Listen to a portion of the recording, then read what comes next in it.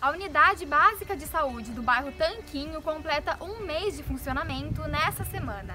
E hoje eu vou te mostrar como está sendo o dia a dia por aqui.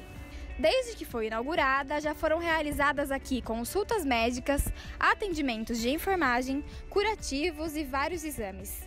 Essa UBS leva o nome de Lauro Zóia e atende os bairros Tanquinho, Long Island e Aras Patente.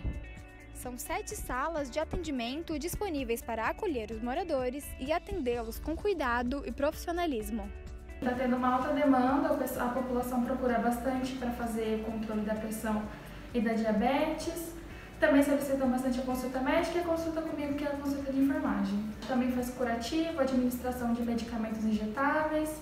Essa UBS no bairro Tanquinho é a 6ª unidade entregue pela atual administração da cidade. Nesse momento em que enfrentamos a pandemia do coronavírus, o investimento na saúde é muito importante para manter o bem-estar de toda a população.